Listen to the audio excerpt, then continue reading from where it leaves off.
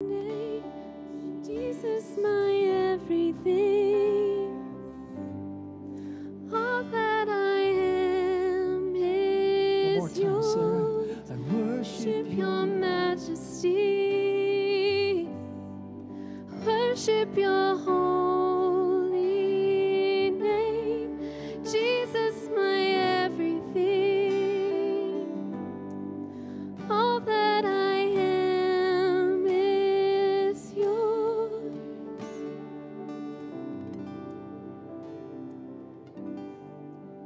Amen, amen. You may be seated.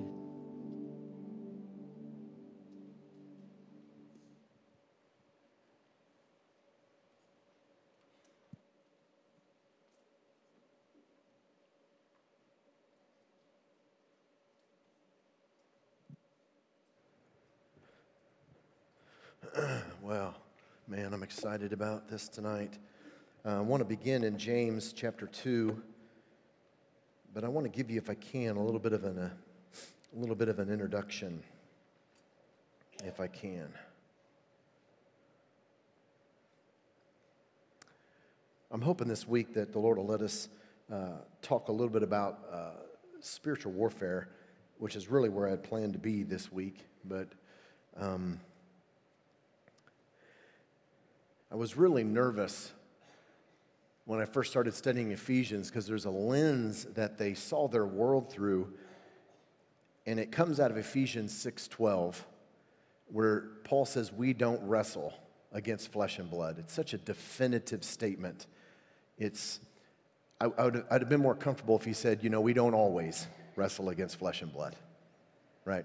But it's so definitive. It's, your fight. And the word struggle literally means to fight. It's a fist fight. You can trace all the cultural implications of the term throughout the first century. But it was a graphic kind of fight to the death with bare hands kind of fighting. It's like life and death issue. And when I first read that, I was like, we get into this danger of looking for a demon under every rock kind of a thing. And then I run into Paul's other writings where he says, listen, take captive every single thought that you have and submit it to the obedience of Christ, because not every thought that comes in your mind is your thought. And that we live in a spiritual war. When Jesus is cautioning, I'm so excited about tonight. When Jesus is cautioning us against Phariseeism, against the Pharisee. The Pharisee was not bad. If you go back into the Old Testament and look at, the Pharisees who basically arise after the return of the Babylonian captivity, and they say, we're never going into captivity again. And we're going to hold you priests and Levites to the law. I mean, they were in many respects considered the heroes for a whole season of Israel's history. It's how they gained prominence. But when Jesus speaks about the downfall, so not all Pharisees were bad, but there was a downfall. He talks about the leaven of the Pharisees. And leaven is another term for sin. And it's literally a demonic trap. So there's a negative aspect of becoming a Pharisee. And the Pharisee trap, the leaven of a Pharisee, which I believe we can fall victim to today, because the Pharisee knows the scriptures, they know the routines, they're extremely dedicated, they believe, they'll die for their faith. But the Pharisee knows it here, not here. My daughter went through this. We all go through this. So my daughter was struggling with fear for a season. And I would tell her, I'd bring her back to the scriptures to remind her of who she is. And one day we're talking about this, and she goes, I know. And I was like, I know that you know it, but you don't know it. Because if you knew it, you wouldn't struggle with fear. And so I meet people all the time in church who are Christians, who are filled with the Holy Spirit, who are saved, and they know it. They know many aspects of what they're wrestling with. They know it here, but they don't know it here. They've never experienced it. And sometimes it plays tricks with our theology because I think sometimes we believe that once we're saved and sanctified, which Paul covers through the first, really, essentially, 11 chapters of Romans, we become like this finished work under a piece of glass for everybody to come marvel at. And we don't realize that in chapter 12, he says, now the real battle becomes, relevant, where you are transformed on how you think. And so I meet people you're great, you're awesome, but you still have strongholds of the mind. And all a stronghold is a lie that you believe is true. And it's like you've been set free. Paul says, listen, you've been free, now be free. So I'm consistently running into people and I've been through this, we've all been through this, where I've been set free, but the door's open, I sit in there. And so all afternoon, I'm just sitting at home going, oh, would you hurry up? It's like there's no fast forward on the day. Because I do. I absolutely love for people to be free. To be free from your past. To be free from the lies. Just to walk away from that. And just say, I'm not going to believe that anymore.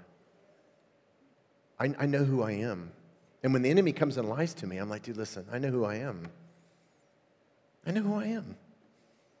I'm not just a conqueror, I'm more than a conqueror.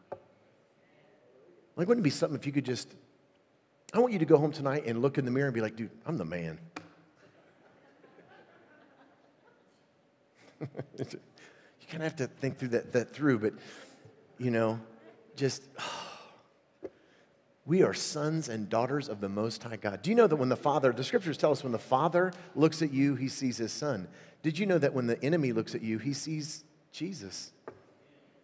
Wouldn't it be something if you lived like it? Isn't that just incredible? I'm under this impression if we only knew who we were. If we only knew who we were. Oh, my word. One of the major deterrents for us living free is this topic of sin that's talked about in the Scriptures. And I want to begin, and I want to look at just two passages tonight, and then we want to have a time of response. And James is such a critical book in our New Testament, and I spent several years looking at it and studying it, and was just amazed at it. Because, in fact, if you have your Bibles, and we won't have this pulled up every little reference on the screen, but at the beginning of James opens up his letter, and he's writing, he says in verse 1, to the 12 tribes scattered among the nations. And you're like, 12 tribes? That sounds Jewish. Well, yeah, for the first,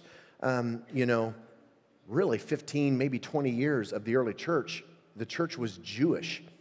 It was Jews who had come to a Jewish festival called Passover, where the Messiah died on a cross, and then that was explained to them, and the Holy Spirit convicted them of that truth at another Jewish festival called Pentecost. So it was Passover and then Pentecost. And the early church was born among the Jewish people, and 5,000 Jews were saved. I mean, really, and that continued on up through chapters like 9, 10, 11. I mean, the church really didn't become, kind of Gentile-centered until Rome comes in and destroys the place, and everybody's taken into captivity, and the church becomes primarily Gentile. But James is writing his letter to those, 12 tribes of Israel that are scattered among the nations. He's writing to the global church of his world, by that time was really essentially Jewish. And he's using a lot of Jewish terminology. And so when you come into chapter 1 is all about this new covenant that God is establishing, not just with the Jewish people, but with all people. And then he begins to kind of tick down this list as you go through the book, the letter, and he's dealing with issues. And the first issue that he tackles is chapter 2, verses 1 down through verse 13, and it's the issue of favoritism. And favoritism is really easy to understand. It's not like the favoritism of our world, okay? Like, it's not bad to have... the first verse, before I get ahead of myself, the first verse is he says, as believers in our glorious Lord Jesus Christ, don't you dare show favoritism. Okay, don't show favoritism. That phrase is mentioned 4 times in our New Testament. Every time it refers to Old Covenant kind of roots where God doesn't show favoritism, so you and I don't show favoritism. And favoritism, when you think about it, you're like, okay, I can't show favoritism. So what? I can't have a favorite, music. I can't have a favorite song. I can't have a favorite friend or favorite activity. That's our understanding of favoritism. Their understanding of favoritism is actually a translation. Our English word is a translation of 2 Greek words put together. And they're the Greek words outward and countenance, which means favor comes from the outward. So like, I show favoritism. So I favor you because you have money, which is the illustration he uses about a man that comes in that has cash and a guy that comes in that does not. So to show favoritism is to see you and attach value to you from the outside. So I like you because you're good looking, something like that. God does not see on the outward, he sees on the heart. So running with this idea of Phariseeism again, see, Phariseeism is doing the right thing. Well, God's not interested in you doing the right thing. He's interested in you being the right person. He wants you to be transformed in how you think and how you feel. Now, as he builds this understanding and he's communicating why he's talking about favoritism is this issue of sin. And he comes down to verse 9, and we really want to focus on verse 9 this evening. And he says, if you show favoritism, okay? So we know God does not show favoritism. So if you show favoritism, you and God are not alike. And if you remember this morning, what's going on in him is supposed to go on in you. How he thinks is how you're to think. How he sees is how you're to see. You're the demonstration. You were called to be the conduit by which who he is flows into our physical world. Heaven is to be released on earth through us. So if you show favoritism, you're on a different page than him. How he sees, you don't see. So he makes this statement, if you show favoritism, you sin and are convicted by the law as a lawbreaker. In that verse, there are 2 different Greek words for sin that are used. One we actually translate sin, and the other is translated lawbreaker. Now, first off, when you get into the New Testament, you will find that there are 33 different variations for the word sin in the New Testament. There's 33 different Greek words for sin, which when I first studied that, I was like, dude, that's way too many. You got to cut that dude down. All those 33 variations come back to 10 individual root ideas, individual lexical words, and root words. And to say variations from words, what we mean is you have like a word run, but you apply it running or ran, or in Tennessee, runded. Okay, there's different ways you can apply that. So you have variations of a word that come back to a root word. So you have 33 variations of 10 different Greek words for sin. And 10 different Greek words for sin is still a lot. Okay? Still a lot. Those 10 words can be really boiled down to, scholars tell us, into really 2 ideas of sin that are talked about in the New Testament. Okay? These 2 ideas for sin are represented by these 2 words. You with me so far? That took a lot of work. That was very difficult. Okay? So we have 2 different categories of sin in our New Testament. Okay? One is translated with this word, this one category is represented by this word we translate sin, and the other category is represented by this word we translate lawbreaker. So I want to just cover this right out of the gate. There are 2 ideas of sin in the New Testament. The first idea for sin is used in our verse when James says, if you show favoritism, you sin. That word is the Greek word harmatia. Harmatia. It literally means error. Means error. It's used in a variety of ways in our New Testament, but the emphasis is really not on motive. It's on pronouncing that something is wrong. I really believe that John Wesley, when he was talking about missing the mark, he's really drawing upon the idea of this kind of sin. Okay? It's just, off. He uses, when we say miss the mark, he wasn't aiming at you. He's actually trying to hit the target. Okay? So he was aiming at the target, but he was just a little off.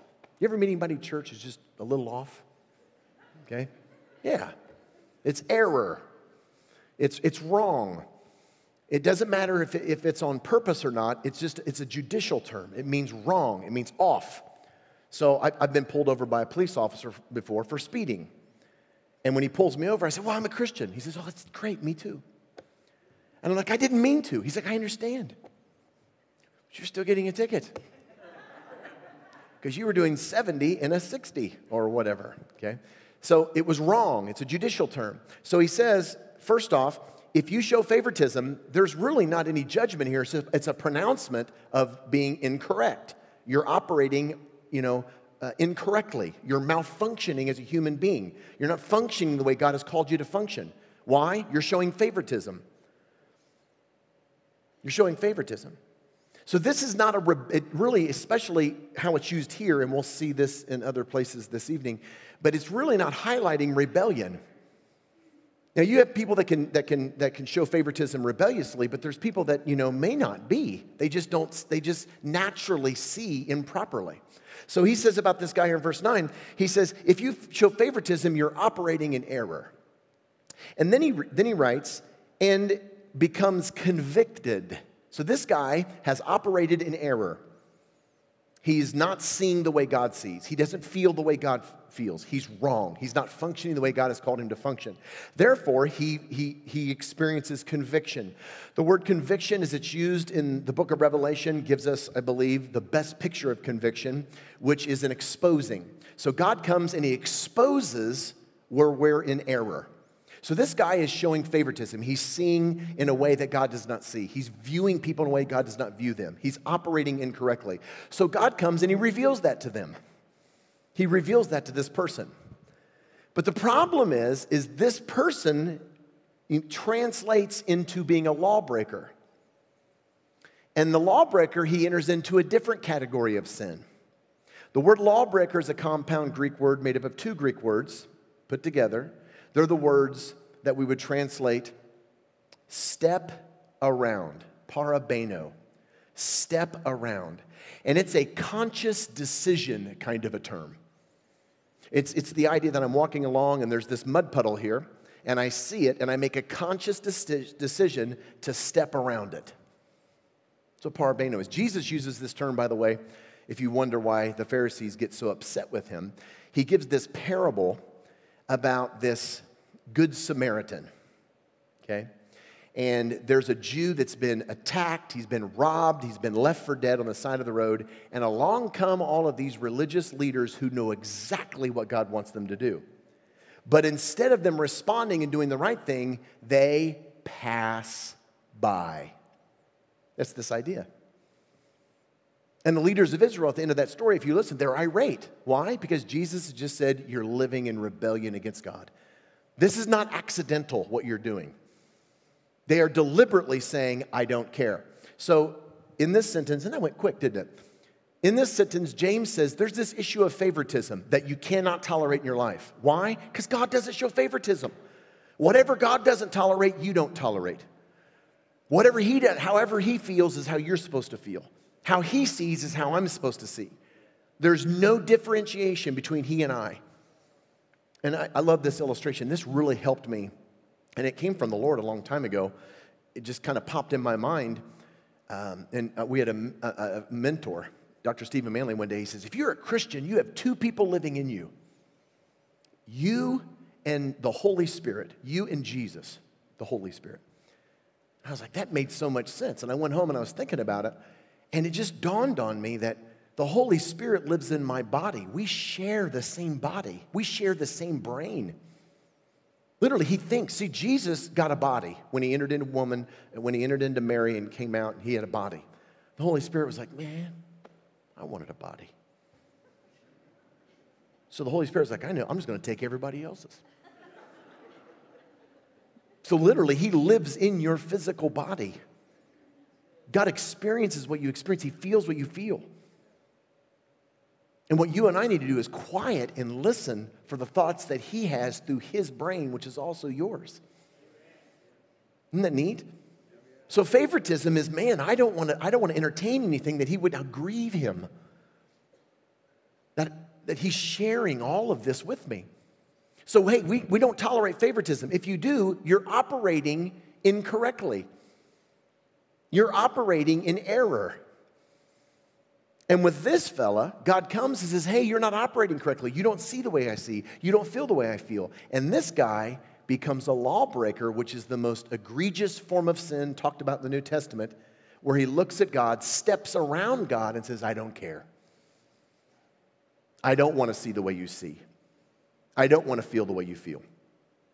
Two categories of sin in the New Testament. There's several words that talk about this category, and there's several words that talk about this category, just like it would be in ours. We have sin, but we could also talk about mistakes. We could talk about accidents. We could talk about error. We could talk about rebellion. We could talk about lawlessness. We have a number of words that talk about these kind of concepts. So there's two categories of sin, error and rebellion. All right. Now, turn with me, if you'd be willing, to 1 John chapter 5. In 1 John, and one of the, I really like 1 John. If you ever want to study a book on sin, and this is probably true, but if you ever want to study a book on sin, honestly, you can study Romans, which is probably the best book on sin we have in the New Testament. So you can study the book of Romans, and then you can be studying it the rest of your life. Okay? Which is not a bad thing. Or maybe it's kind of an introductory course, you can study 1 John. Because 1 John is all about the family of God operating in intimacy with God and not tolerating sin. But John, unlike Paul, and I love Paul, we learned this in Greek in college, that Paul would invent, there's words that Paul uses in the New Testament that aren't even in secular Greek. He makes them up. He's like, we need a new word. And makes up words. John does not. John was not a scholar. He was a fisherman. And unlike Peter, who was also a fisherman, which ironically, scholars tell us has the most complex Greek in the New Testament, you say, I didn't know Peter was super smart. He wasn't. He had a scribe. Yeah, he was the head of the church. They were like, put that pen down. And so he would speak and Peter would write. Well, John was on the Island of Patmos. He was older. By the time he wrote his gospel, he was out in Ephesus. And so John, he writes with grammar, the grammar of a fisherman. He uses kind of small terminology, just real small words, really simple language, but he loads it with meaning. He says stuff like God is light and there's no darkness. God is life, and in him there's no death. He's using that kind of terminology. So when he talks about sin, he uses the term harmatia, which is error, and then he uses it in different ways. Now, he will imply rebellion with this term, which we'll get to, but he uses really simple language. For example, I like looking when I read and share 1 John. I love to share chapter 5, which is kind of his punchline, and specifically verses 16 and 17. So John writes this whole letter, and he comes down to the last chapter, just the last few verses, and he gives basically a summation. He kind of gives a summary of everything he's been talking about in a statement. It's so anointed. And I want you to listen to how he talks about sin. And this is really funny because when we read this, sometimes we're like, I never read that before. Or maybe I read it, but it's when my mind goes off or whatever and comes back and I missed this. Listen to how he talks about sin. He says, if anyone sees, verse 16 of chapter 5, if anyone sees his brother commit a sin that does not lead to death, he should pray and God will give him life. I refer to those whose sin does not lead to death. There is sin that leads to death. And I'm not saying you should just pray about that. All wrongdoing is sin, and there is sin that does not lead to death. You're like, what? There's sin that doesn't lead to death? What is he talking about? Well, let's get a couple things straight at first. Okay, if you are a Christian, you have eternal, period, now and forever. If you are not a Christian, you are experiencing eternal, and that will perpetuate, that will grow. Okay, so when he says there's sin that doesn't lead to death, well, he's talking about there's sin that doesn't separate you from God into death. You're like, there is such a thing? Well, let's look at it. He begins and he says, if anyone sees his brother commit a sin that does not lead to death, that's harmatia. So that's the error. So he's saying if you see anybody that's living in error, that doesn't lead to death, pray for that guy. And that idea of prayer has to do with discipleship, has to do with relationship. It's not just I'm going to pray for them, but I'm going to enter into their life and put my arm around them and walk them through. If you see someone living in error that doesn't lead to death, you're like, what do you mean error that doesn't lead to death? That's error that they don't realize is error. See, this is so beautiful. I said this morning, and it was kind of a collective. So let me go over it again. Everyone is born forgiven. How do you know that? Well, that's why, we don't believe like 2-year-olds die and go to hell. We feel that way from some time. Probably not. Okay. Let me rephrase that because we're recording. 2-year-olds are not perfect. You get in that 2-year-old and 3-year-old, you're like, what did we do? Okay, kind of a thing. So they need corrected. They're wrong. You ever went by the nursery? Just see them in there beating each other with Tonka trucks and, just all that stuff. And you're like, man, that's not correct behavior. Yet no one walks by the nursery and goes, man, them kids are going to hell. And get them kids saved. And we don't believe that. Seriously, we don't believe that, do we? No. Why? Well, they don't know any better. That's sin that doesn't lead to death. That's error. Yeah, they're operating in error, but they don't know it's error. Why? Because they're 2. Now, there's a difference between a 2-year-old and the 50-year-old in the board meeting. We're going to get to that later on this evening. Come on, you know better. See, it's the teenager that comes in that maybe doesn't dress appropriately. They have no idea who they are. Come on, man. Don't be judge and jury. Come on, they need discipleship. Now, we're going to get to some of the specifics, but he comes to the end of this book and he says, listen, if you see someone coming in and they're operating in error and they just don't know any better, disciple them. Doesn't mean they're evil. We okay? Yeah. God does not, he's so good. God does not hold you accountable to what you don't know. Here's a beautiful statement. You will never go to hell for not being holy. You will end up in hell if you refuse to allow him to make you holy. Those are 2 different things. We are never condemned for not being right. We're condemned for not letting him right us. That's why we were sinners. Christ died for us. You don't have to fight you have to fight your way out of heaven. You do. We get this idea that God's waiting to send us to hell. Hell wasn't created for us, man. It wasn't created for you and me. It was created for the devil and his angels. It wasn't created for you and me. And God comes and says, I've done everything, so you don't have to go there. Trust me, it's not good. Heaven's like way better. And that dude's free. You can go. And the only way you won't go is if you say, I don't want to go. Remember the story of the elder brother and the prodigal? The father comes out and he's like, dude, it's free. We're having steaks in here and diet soda.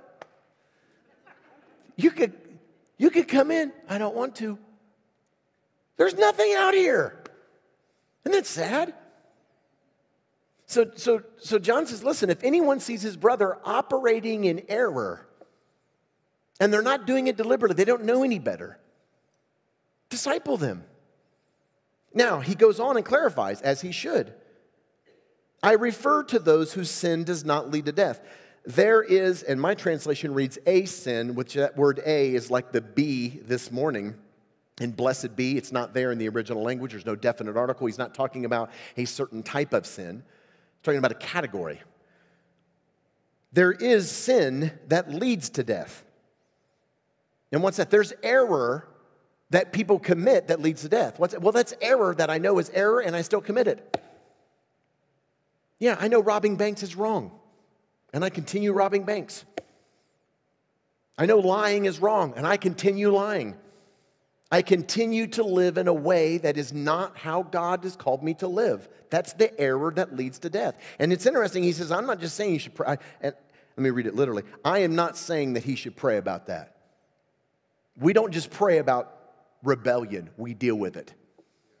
You see someone living in rebellion, you walk up to him and say, hey, you robbing banks? Yeah, we're not good with that.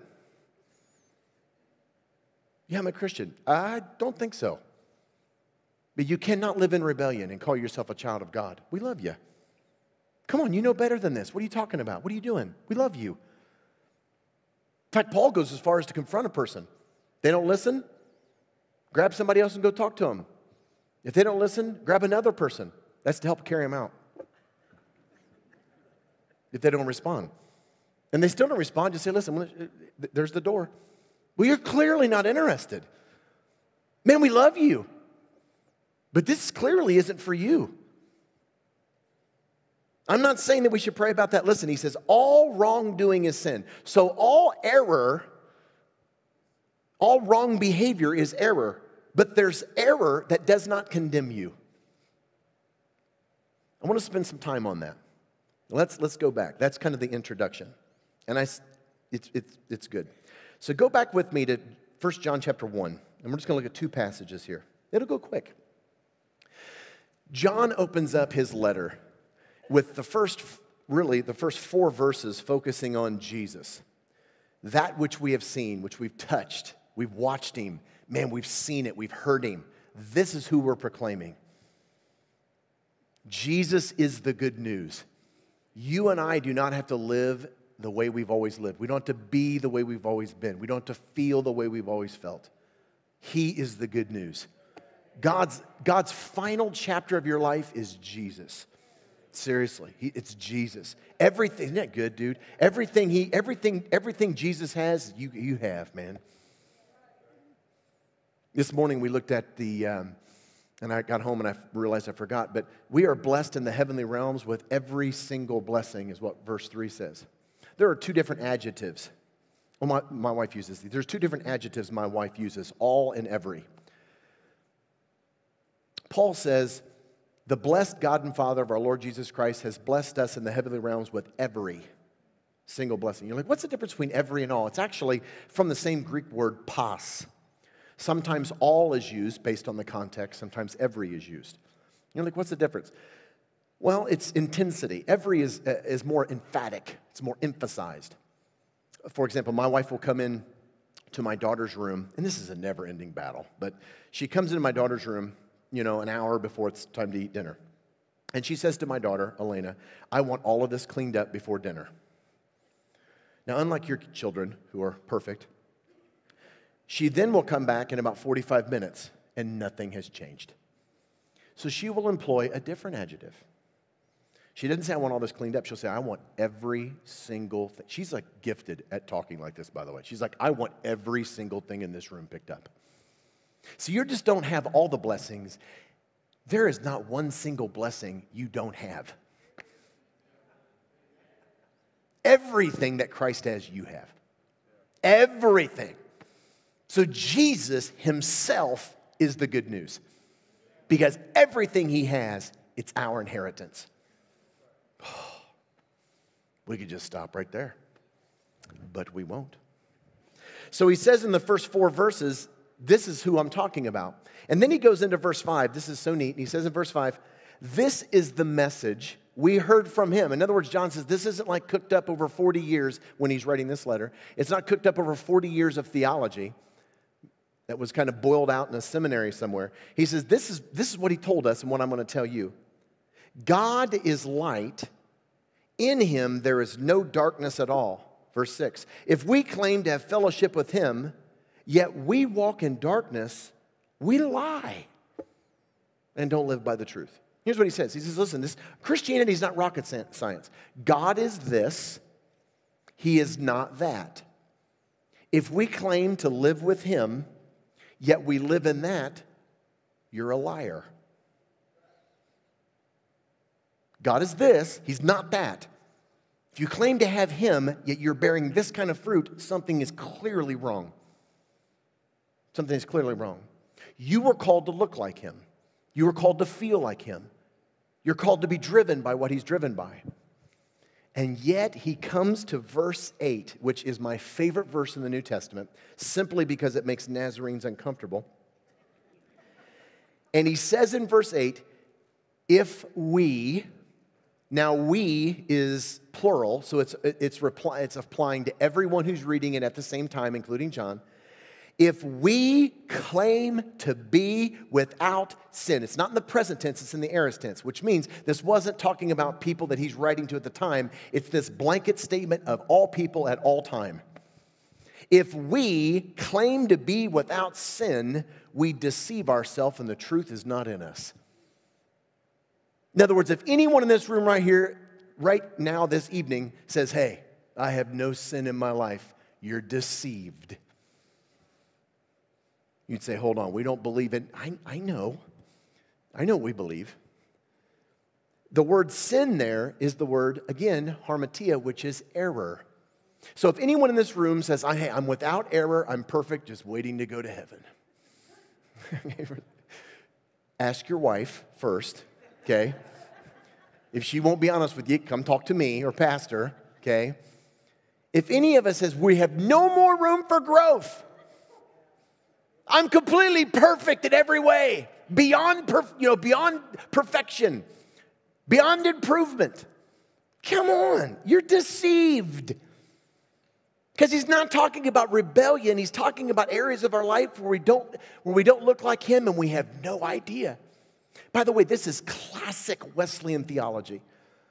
Wesleyan theology, if you were to take a timeline, he teaches on initial sanctification where you get saved, the Holy Spirit moves inside of your life, you're a new creation, you stop sinning. Then you come to this thing called, that Wesley emphasized, the second crisis point, where he talks about entire sanctification, where literally your old nature is crucified and you participate in the very nature of God. Which is wonderful. Which unleashes, we want to stop there, but we don't stop there. It's not sanctified and petrified, okay? But it literally unleashes what John Wesley describes as this whole length of time for the rest of your life until you get to ultimate sanctification. That's where you croak. From here all the way to there, he calls that growth in grace. Remember that? You don't even start to grow until you're transformed from within. Well, what's all this growth in grace about? That's all the error stuff that you don't realize is in your life that's actually in your life. And you're going to have these consistent crisis points for the rest of your life where he comes and reveals, I drive like that? I use that tone in church? I actually said it that way? Yes. Yeah, come on, man. We're supposed to grow. So he says, if we claim to be without error, we deceive ourselves and the truth is not in us. But if we confess our errors, he is faithful and just to forgive us of our errors and cleanse us from all unrighteousness. What is he saying? Well, God comes to you and says, listen, you've been in, this is why you still come to church. Yeah, that's why you still come to church, that's why you still respond to the altar. See, I get nervous when I've been around people that say, well, I got saved 40 years ago. And they haven't been back. What have you been doing? You haven't been back down here? Your poor wife. Seriously, your poor kids. Because he reveals. We come to church and pastor preaches and the Spirit moves and God reveals. And I call them uglies. I don't look like you. I didn't know it. I'm not living in rebellion, but wow, he revealed this area. It's not a character flaw. It's like a moral deficiency in my life. That's not what he's talking about. It's a behavior, it's a thought life, it's a pattern, it's a way that I discipline my kids. It's a framework that I live by, and he reveals it. And I come forward and I say, I had no idea that was there. And that's not how you look at your kids. I don't want to look at my kids that way. And he purifies me from being unright. Because if we don't respond to that, then that graduates to rebellion. Which is what he gets to when he comes to chapter 3. So he builds this case. Let me say this again really slowly. You were created to be the expressed image of the invisible God. The demonstration of what he looks like in your world. And so you're walking, and he transforms you from within, even when we don't deserve it. We don't deserve to be treated as righteous. We don't deserve. This isn't about merit. This is about grace. So he comes and lives in my life. And I'm absolutely in love with him. And then he comes along one day and he reveals a thought pattern. He reveals how I deal with my body. I went through this summer. I was reading this book on kind of the Christian life. And this guy was dealing with gluttony, essentially. And he mentioned this I may have even recommended this book to you, I can't remember, but he mentions this deal in the Old Testament where if you offer God a blemished sacrifice, it was considered an abomination.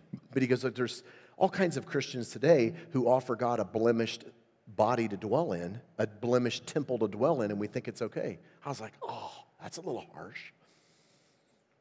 And God was just revealing to me that, you're trashing your body. I live in here too. He's like, it's in here. It's horrible. And he's like, I can hear your heartbeat every second. It's like a squishy sound. And I've been living to eat instead of eating to live. He did. I had high blood pressure. It was terrible. And God was like, you need to transform it's not about going and getting a pill. You need to transform how you take care of your body. And I had to respond to that. I was like, ugh. I guess I didn't realize. I just thought I was a specimen. But I'm not. And I repented because I was operating in error. And he righted me. And now I just eat stuff that tastes terrible. And it's all the time.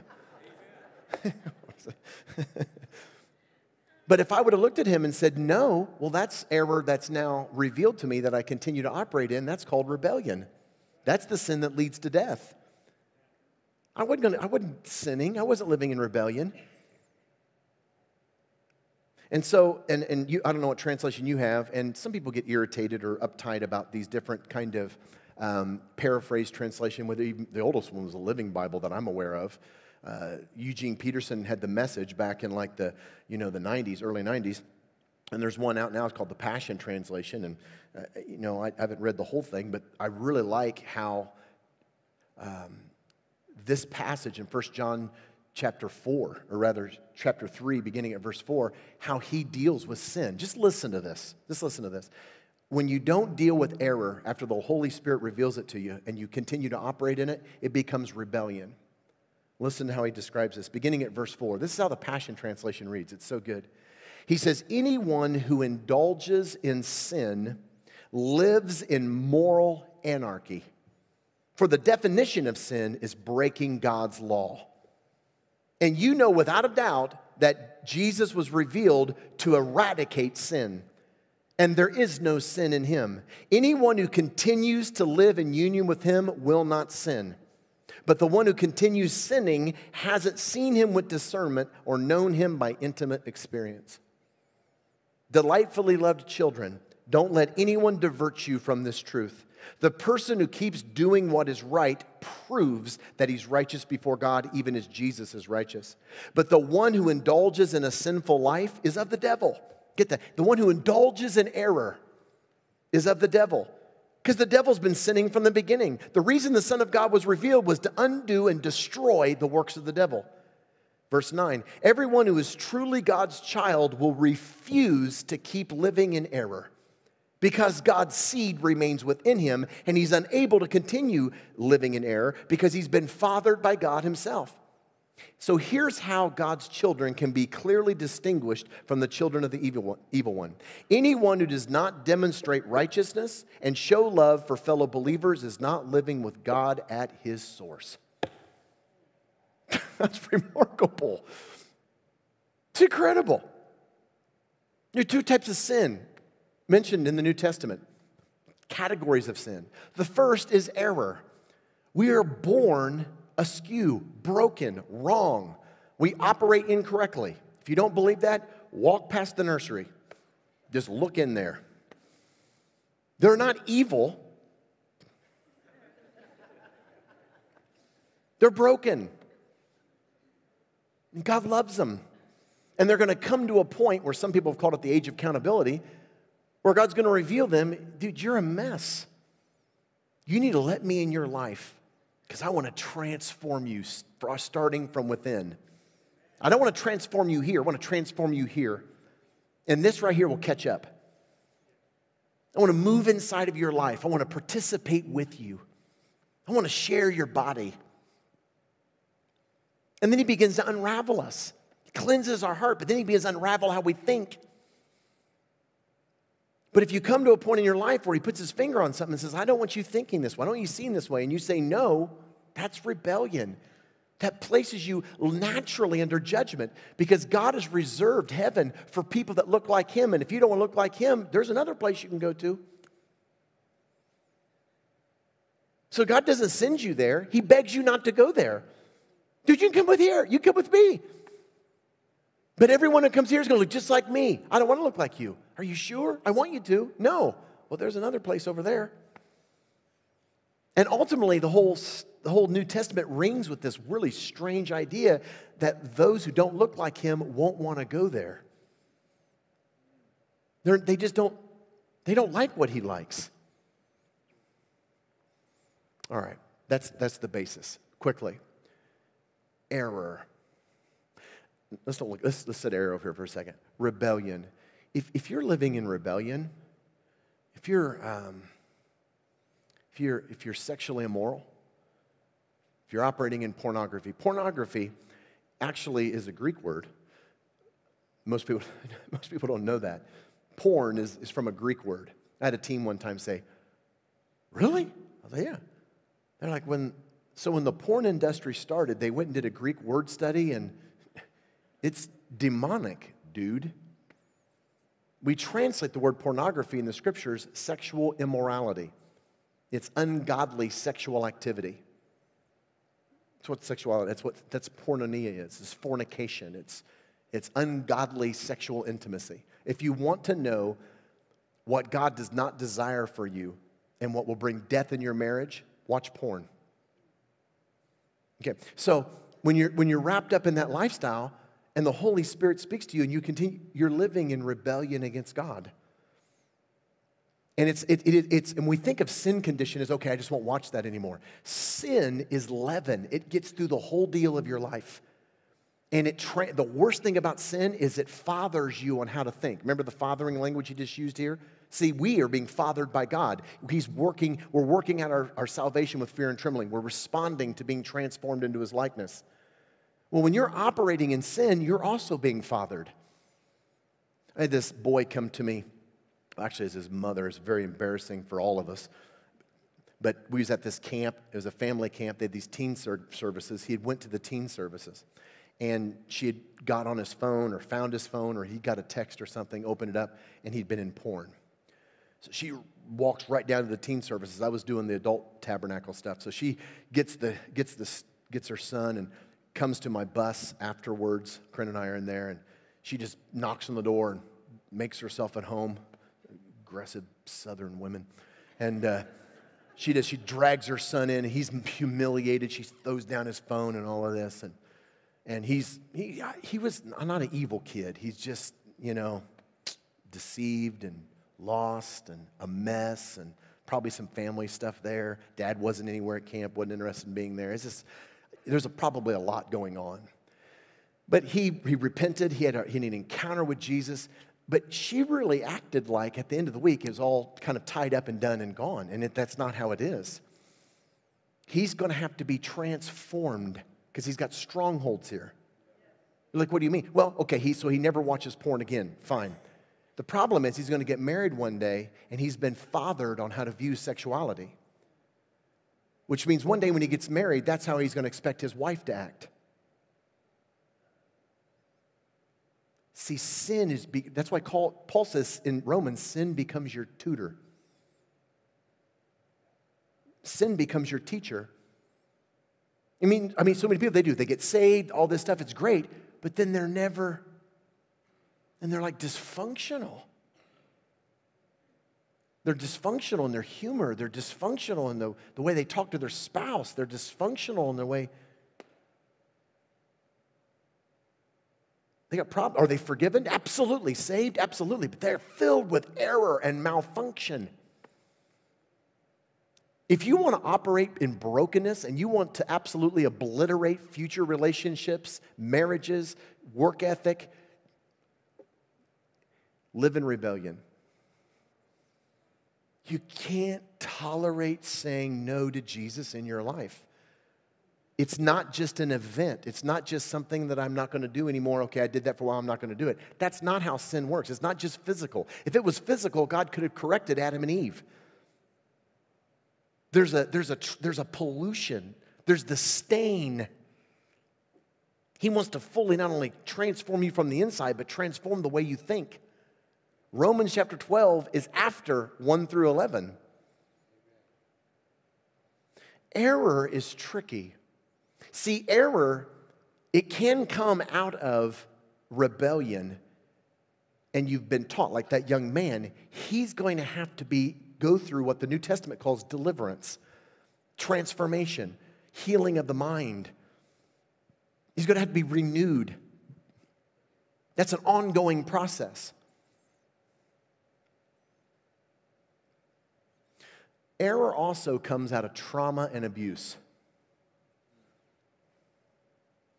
I met so many people that I met a girl at a camp. Actually, it wasn't even at a camp. It was at a big youth thing over not too far from here. It was actually at Hereford when we was at the D Now conference.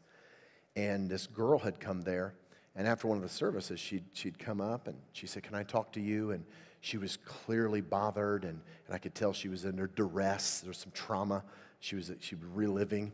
And I said, "Yeah, let me grab Victoria." That's Aaron's wife, the youth pastor's wife. And I was waiting on her, and I was sitting there kind of chit-chatting with her, and Pastor Ted comes up. I said, "Hey, Ted, come here. I want you to help me with this." And then Victoria came over, so we all three went in the room, and in this one room, and we were just sitting and talking, and she just opens up. She says, "In the service, the Lord just really revealed to me." She goes, I'm believing lies. Like the Lord just revealed that to her, and she just opened up. And I was expecting some type of deep, terrible trauma going on in her life. She said, "Back when I was in 6th grade, I came into this locker room, and there were all these 8th grade girls, and they just begin to, be belligerent, and they begin to just speak horrible things about me." And she goes, I believed them. I came into agreement with them. So in other words, in a manner of speaking, she committed favoritism. Yeah, she believed about herself something God didn't believe. That would be called sin. Well, hold on. She didn't do anything wrong. No, she did something wrong. She just didn't rebel. Look, folks, this is really important. Some of you have done this. Some of you have been abused. And you've come into agreement with lies, not even knowing they're lies. And this girl lived in it. She was like 16. She lived in it since she was in 6th grade. And she said, "When you were talking tonight, the Holy Spirit revealed to me." She didn't say Holy Spirit, but God spoke to me. And I'm not that person. And we got around her and just prayed for her, and she came out. I did with her what we're going to do with you tonight. And she stood up and cried and said, "I'm free." And it wasn't like this emotional, she was set free. There was, if you want to call it something let go, something stopped speaking. I don't know whatever's theologically going to work for you. She said no to that, and I don't believe that anymore. And she said, "I just felt the Lord wash over me." I was in Fort Worth, just the middle of February, and this woman comes. So it's confidential. But this woman came. Won't tell you her name, but she was invited. There's this rascally, shouldn't say rascal, but this ornery. That's the right term. Little 80-year-old woman. They're ornery. And she had deliberately tricked her neighbor into giving her a ride. This is so cool. She's like, I'm too old and infirm. I need a ride to church. So guilted this lady to give her a ride to church. So she came to church, and she had grown up. She'd new to the area, moved there, and she'd been raised in Catholicism. And after the service, we had this tremendous evening. And in fact, I think we were looking at sin there, and people came forward, and it was just awesome. After the service, I came, and she was just sobbing. And I thought it was healthy, a healthy thing. So the next night, she comes back without that lady. Okay, she didn't give her a ride. She just came by herself. She came in, and she was still sobbing, and she said, I didn't go to work. I was up all night, and I immediately realized something's not healthy. So I grabbed Pastor's wife, Becky Glidden, and I pulled this lady aside, and I said, I'm sorry. Did it something I do? Or what's going on? And she was a little agitated. She goes, I buried all this stuff years ago. I was like, hold on. Okay. You can't bury stuff. You can't bury stuff. You can't bury weeds. They come out. And she did. She said, I buried this stuff 30 years ago. And I went through counseling for years and medication, learned how to deal with it. And last night I went through and I came out of agreement. It all came back. I was like, it didn't come back. It was always there. And as we began to talk, the marriages she's been through, all this brokenness, she's just lived with coping with brokenness. She coped with error. And it all came back to some horrendous abuse that she suffered when she was like 8. And she messaged me. It's been a month. She's been going through Steps of Freedom with Becky, and she messaged me and she goes, for the first time in 60 years, I'm free. I know, dude. She wasn't bad. She wasn't evil. Oh, I'm glad she got saved. Dude, come on. She loved Jesus. Jesus lived in her heart. She's just broken here. Come on, man.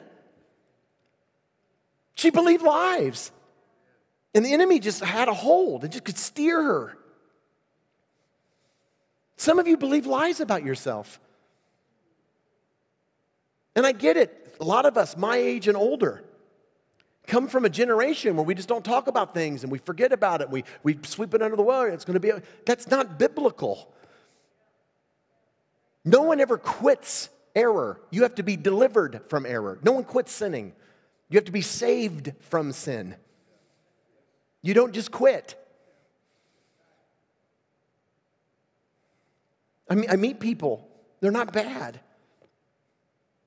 And I really think that the enemy gets them operating in circles here with their theology and what's people going to think, and are they going to think I'm saved? And just, does that even sound like the Holy Spirit to you? Not at all. You can be washed as white as snow. There is rebellion. Come on. We all know that. No, you can't live there. But there's trauma, there's error, there's brokenness where you come into agreement, you believe things. I had terrible abuse when I was a kid. I just went through this with a friend of mine in December. And the Lord just opened it up. And it's a long story and none of your business. But I did. I believed some things about me. And the Lord just brought it up. And I'm like, where did that come from? And it's always been there. That's why we were talking about, that's why I use sarcasm. I can't use sarcasm anymore. I can't. Dude, I'm growing. I'm growing like a weed. I'm in this process of just him writing me. Just transforming my heart. I thought your heart was transformed. I know, stuff just comes out of my mouth. I don't know what I'm saying. Transforming my mind. I feel different. Give you one more. So I'm at camp this summer at the West Texas District Camp meeting, the family camp. And this girl, this is how easy it is. After one of the services, this girl comes forward. And this backstory, which is real quick, the backstory was she's there with a friend and her mom. And mom had heard me somewhere in Texas. I don't know where she was. I think she was from Lantana, maybe. But she had come to camp. Okay, she wanted to come to camp for at least 3 or 4 days, and she wanted her daughter to come. And her daughter said, I ain't going to go and hang out with a bunch of old people. And so she bribed her, as every good parent does. And said, there's swimming pool there, there's fun stuff, and you can bring a friend. And she says, okay, I'll bring my good friend from school. Well, her good friend from school came, and that's the girl. She had no church background, no nothing, pretty good kid, all of this stuff. And she comes, and after one of the services, she comes forward, and she's standing over to the right, and she's just waiting on me, I could tell. So I come up, and I was like, hey, what's up, girl? And she's trembling, and she goes, can I talk to you? I was like, absolutely. So I grab Amanda Pettit, who's out of Dallas, and we sit down in the front row and pulled a chair up, and I'm like, what's going on? And she's like, I don't understand what you're talking about with Jesus. And she had never read the Bible, never knew anything. And of course, Amanda jumps into gear, and she's like, well, you could know him, he can come in your life. And she was totally closed off. I don't trust, had all these, she was really skeptical. And we kind of went in circles for about 10 minutes on that. And I kid you not, this doesn't happen all the time with me, but I heard the Lord. He said, just introduce me to her. I was like, what? And I was like, what if you don't show up? I'm going to look like an idiot. This literally was my fear. And so I looked at her and I said, listen, let's not argue about this. I said, do you want to meet him? And she looked at me and she was like, excuse me? I was like, I know. I hope this works. That's literally what I was thinking. I was like, do you want to meet him? No strings attached. This is not a date. You want to just meet him? I'm not asking, you don't have to ask him in your life. Do you want to meet him?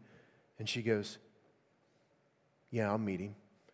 And I took her hand, and I took Amanda's hand, and I just said, it came to me, and I just said, Lord, introduce yourself to her like you did to me in 1995.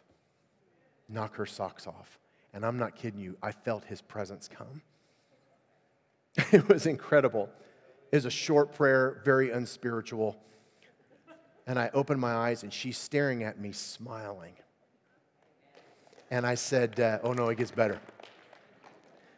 I looked at her, and I went, do you sense that? And she goes, I said, that's not a feeling, that's a person. I said, how would you like to trade that feeling for what you're feeling on the inside? And she goes, okay. And she invited that person to come inside, and that girl was different the rest of the week. I think she came to teen camp. You just don't have to continue to carry around and feel the things you're feeling. That's not natural, what you're feeling. That's not natural. Well, in this life, we'll have trouble. Stop taking passages out of context, please. You don't have to carry that around anymore. You can be free. It's really not complex. It's not that impressive. And what's beautiful, at this point in the service, the Holy Spirit is already going ahead. I've seen it so many times. It's so neat. He's going ahead and he's revealing to you the junk that you're carrying around. The self-loathing. One of the things that the Lord's been correcting me as of late is I'm always looking. I don't know how to even explain it to you. I've always considered myself an introvert, but I'm not. I love people. But I always feel so awkward around them because I think that they don't like me, I'm saying the wrong thing, or I say the wrong, I'm super critical of myself. And that's what started to change in December. Jesus is like, why do you think that about yourself? I was like, I don't know, doesn't everybody? He's like, I don't. And I don't know where I picked that, I know where I picked that up. And so what I did is I came out of agreement with that. So what we're going to do is tonight, I'm going to give you an opportunity to I want you to break up with the enemy. Seriously, I want you to invite him out to dinner and say, listen, this is not working out. I need some time apart. Because I don't agree with how you see me. I just don't agree with that. I'm dating someone else, by the way. He's wonderful. And I agree with how he sees me. And when he comes back, I don't agree with that. That's how that's the war. That's the struggle. We'll talk about this week. People talk about spiritual warfare. Jesus won the war. I don't know if you know that or not. Yeah, Jesus won the war. It's won. Okay, we're in Christ. We're seated in Christ above every principality and power, above everything. We're seated with him. Right. So the war is over. Well, what's the struggle? I just don't believe the lies. Yeah, Jesus didn't go into town looking for demons. You're not a demon hunter. To the child of God, the enemy is absolutely insignificant. He's not even a thought. He's not even an afterthought. He's irrelevant. I don't listen.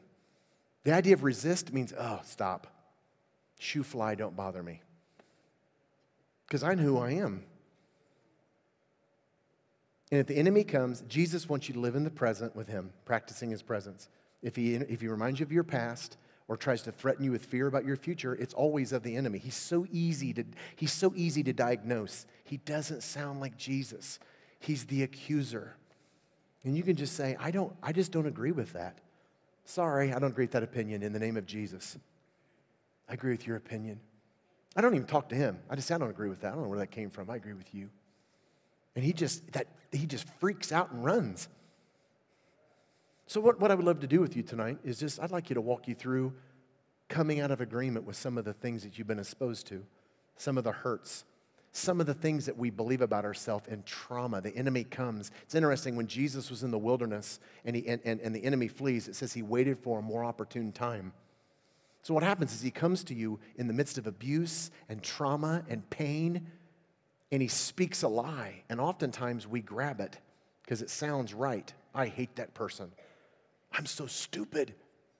None of that is true. And when you come into agreement with that, you partner and give him permission to be there. So what you need to do is say, I come out of agreement with that perspective, like vocally. I come out of agreement with that. You have to, I repent. I confess. I confess that I've come into agreement. Well, I come out of agreement. I confess that. I confess I did that. I come out of agreement. I repent. And I come into agreement with you. Leave. And you're free. It sounds way too easy. Heads are bowed and eyes are closed. I think Sean's going to come, but no one's looking around. Listen, it doesn't get any easier than this. Grandma, grandpa, mom, dad, college student, teenager. Please don't miss your moment.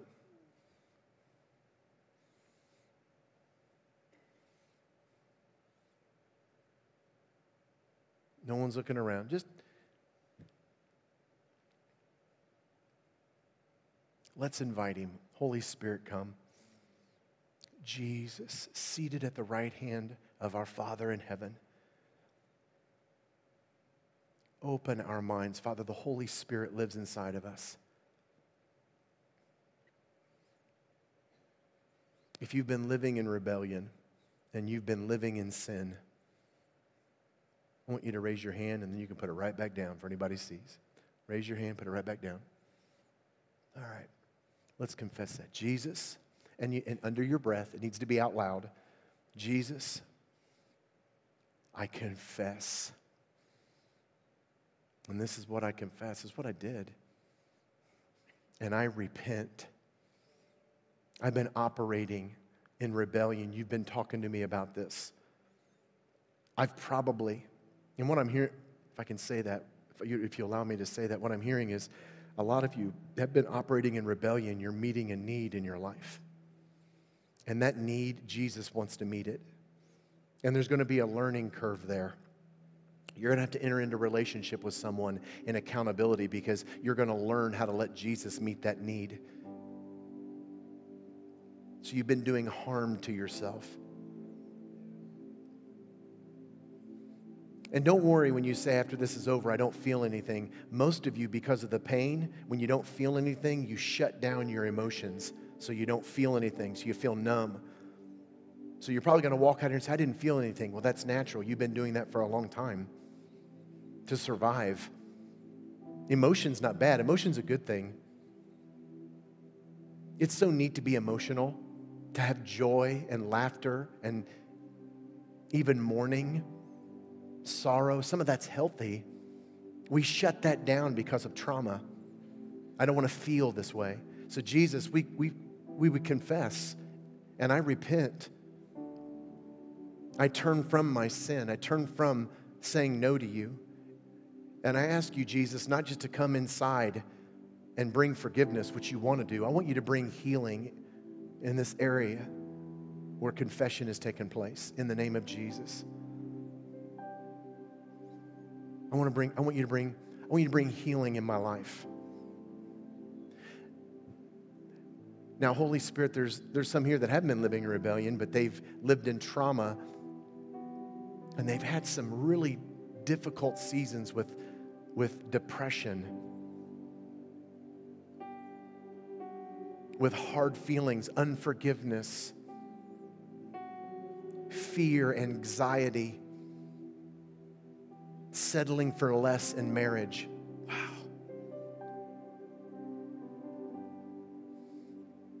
You are so good. You restore what was lost. You want us to have life and have it to the fullest, abundantly. Holy Spirit, come and take us back in the name of Jesus. Let him lead you and guide you. Take us back, Holy Spirit, right now to that place where we came into agreement. Jesus is going to lead you back to where you came into agreement with what you're feeling, the pain that you suffered. He's going to take you back. He's going to take you back and say, this is where you came into agreement. This is what you said. You probably made a covenant statement. You made a declaration. I'm not going to, or I am this.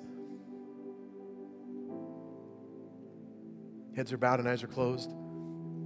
Anybody's having that right now. Anybody can see that. Just raise your hand where it happened. You can put it back down. Just say this under your breath out loud. Jesus, I come out of agreement with what I said. I was hurt. I was desperate. I was afraid. I was mad. I was angry. I was lost. I was deceived. I come out of agreement with you, oppressing spirit, in the name of Jesus. Say that. I come out of agreement with you, oppressing spirit. I come out of agreement with you, lying spirit. I confess, Father, that I had come into agreement, but I repent right now in the name of Jesus. And then say this, I come into agreement with your destiny for me. Say this, I come into agreement with how you see me. Restore to me the joy of my inheritance. And then declare, in the name of Jesus, lying spirit, leave. Say it. Say, go away in the name of Jesus and don't come back. We're gonna spend some time. Some of you are gonna need to respond. Dude, this is a good thing. And we're all gonna kind of blend together, those who've been hurt, those who've lived in rebellion, those who've been through trauma, come on, we're all gonna be here. But some of you need to come, maybe some of you need to come forward and just kneel. In fact, you probably need to reach over to your husband or reach over to your wife and say, would you just come pray with me? I want to concrete this right now physically. Would you come? Come on, it's okay. Do you know when James says, confess your sins among one another, you may be healed? That word is error. Yeah, I've been hurt. It's okay. Yeah, I'm a 65-year-old manly man. I've been hurt. I'm okay. You can come if you want. And if you just absolutely say, this, I can't, I'm not there yet, you need to tell somebody. So after service is over, Pastor Sean's going to be here. Pastor Lori's going to be here. I'm here. Gary is here, his wife. I don't know if you have a youth pastor. You need to come and tell somebody, dude, I'm safe. I'm gone on Thursday. But you need to declare it. We don't need to know your business. I don't need to know details. But you need to say, listen, I went through something a long time ago that I didn't even know was there, but God revealed it tonight. And I came out of agreement with it. And I just feel his presence wash over me. I'm free. Say it out loud. I've been set free, man. I don't agree with that anymore. I'm not going to listen to that lie anymore. I'm not going to let that lie manipulate emotion in my life. I'm not going to pass that on. I'm not going to subject my family I'm a new person. I'm going to change the way I talk. I'm not going to use, for me, I'm not going to use crude, crass humor anymore. Because I'm not going to be that way. I'm not going to be the center of attention anymore. I don't need that. I'm not evil. I love Jesus. I've just operated out of brokenness for so long. I've operated in survival mode. That's what we do. I love Jesus. I just end up operating in survival mode. Listen, I get it. I understand. And I've had to correct myself because when I first started talking about this, I was looking at people saying, you know what? It's not your fault. And in a manner of speaking, it's not. The little child that gets taken advantage of, it's not their fault. They respond in trauma. Did they respond correctly? No. But they come into agreement with lies, and then they live as slaves. Jesus says, I come to set captives free. I literally come to set captives free. And even error can keep you captive. So I'm so happy for you. I mean that from the bottom of my heart. I'm so happy for you. These are great days. This is what revival is, right? When you walk out here and go, I think I'm different. This is what we call an encounter with the Most High God. Like it's 2 Mack trucks in my life going whack. And I feel different. Anybody have that? Anybody have that tonight? Let's take some time. Sean's going to lead us.